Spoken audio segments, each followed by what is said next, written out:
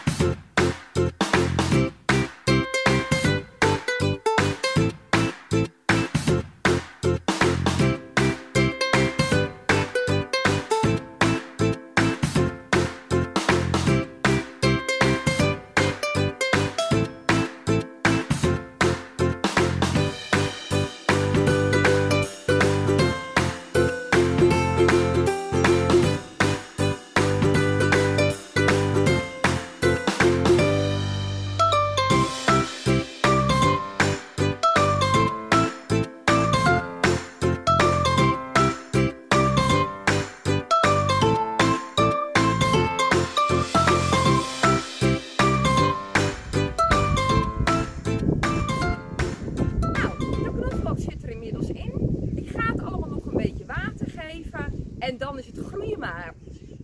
Je zal merken dat in de wintermaanden de knoflook een beetje stil gaat staan. Maar zodra het weer voorjaar wordt, gaat het in één keer uitschieten.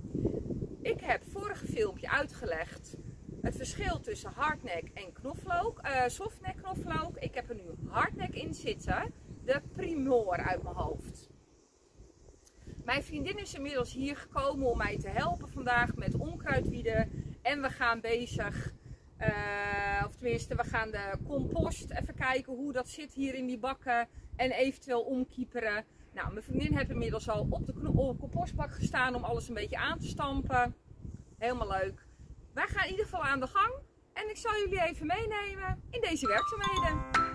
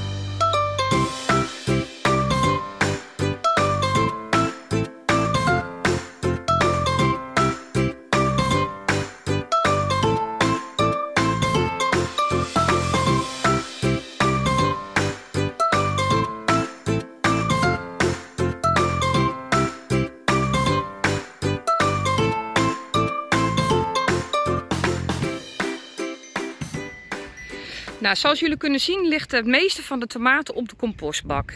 Nou hoor ik een aantal denk ik al gillen. Want er wordt ook wel gezegd, tomaten horen niet op de compostbak vanwege de ziekte Phytophthora. Ja, daar zijn de meningen dus over verdeeld.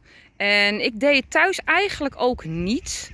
Alleen, ik heb hier niet zoveel keuze, want ik weet gewoon niet waar ik met mijn afval naartoe moet.